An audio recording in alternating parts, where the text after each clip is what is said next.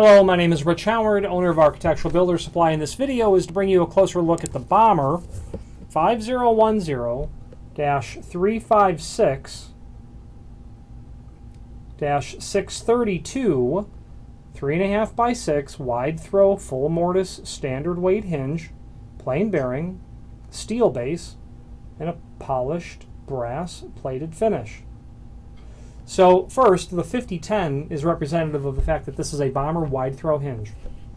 356 means that it is 3.5 inches tall, and the first dimension is always the height on a hinge like this, and 6 inches wide when laid open flat in front of you. 632 means that it is in the polished brass plated finish over steel. It's a steel base hinge. Okay, it's a full mortise hinge. You can see from the swag on the hinge leaves there that when the hinge is closed, it's intended to be mortised to the door and frame. And the thickness of the leaf is 123 thousandths thick, which is a standard commercial weight thickness for a 3.5 inch hinge. Get my fingerprints on it. Bommer has a variety of options available in these hinges in terms of the height and the width. 3.5. Well, they show a 3.5 by 3 all the way up to a 5 by 8 as available, and we try to stock a diversity of those hinges. This is a plain bearing hinge. You can get it as a ball bearing hinge, which would be a BB 5010. Several different colors, probably a dozen or more finishes available from Bommer. Includes all wood screws and all metal screws in a complementary finish. Okay. Available, this is a button tip hinge. You can get it with ball tip, urn tip, steeple tip, urn, steeple, ball, acorn tip. You can get it with that as well. Okay. Security pin version is available, where if you have an outswinging door, you can make it so that the pin is non-removable from the exterior. And a wide throw hinge is going to be used when you need to get the door out past a unusual frame or wall condition.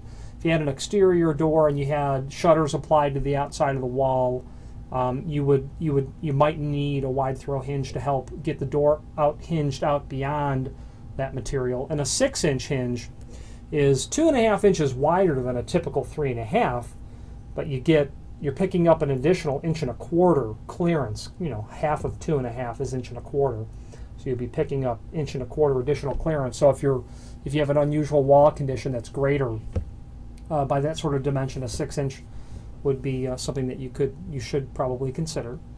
Or you can see doors set very deep into a very thick wall, a frame installed in a very thick wall.